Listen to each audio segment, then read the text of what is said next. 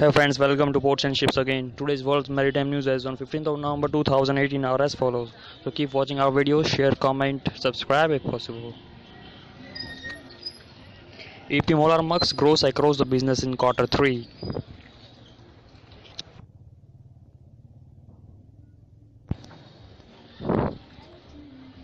Express feeders order 6 feeder vessels at Honshan and Hang Hong.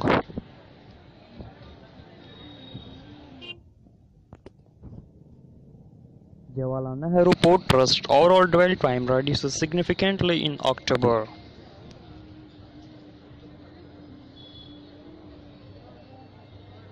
Sagarmala invests Rs 125 crore in Krishnapatnam Railway Company.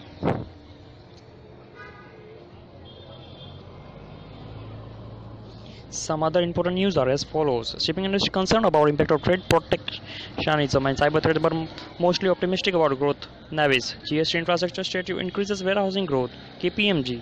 Coal imports rise 8% between April-October period. India to begin mango imports from Malawi soon. ICS chairman voices concern about serious threats to global trade. Rice exports see drop for April-September but pulses rises. Continue. Trans-Pacific is the most unpredictable trade at present. Delivery. PayPal is processing of export documents extended to all ICE's location. Mundra port gains most from Gabota's elections find stories. Thank you and subscribe to our channel friends. Share, comment.